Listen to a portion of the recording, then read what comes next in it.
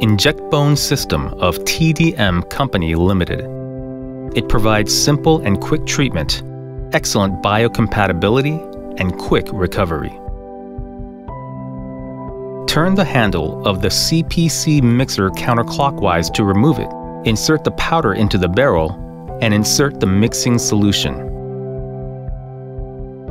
Turn the handle clockwise to assemble it to the barrel.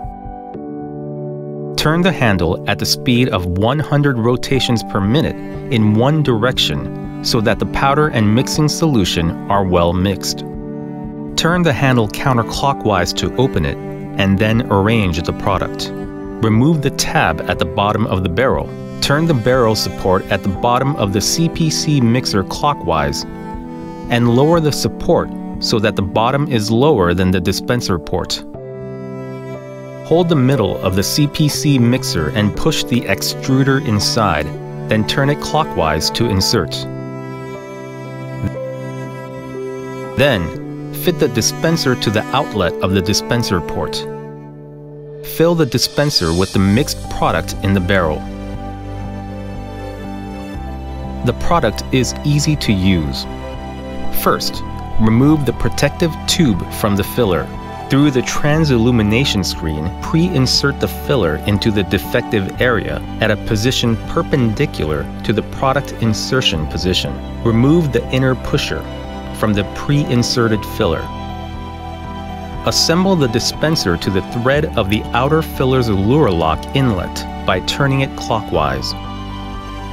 Push the rod of the dispenser with steady pressure and fill the surgical area with the mixed product.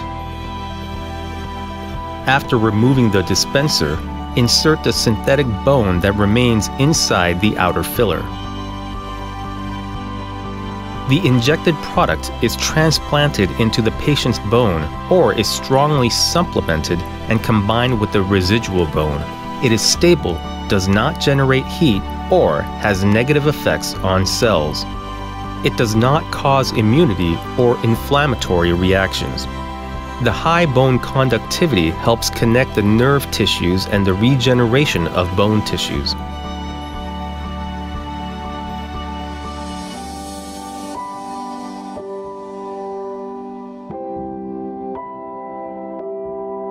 InjectBone System, opening new possibilities in regenerative medicine.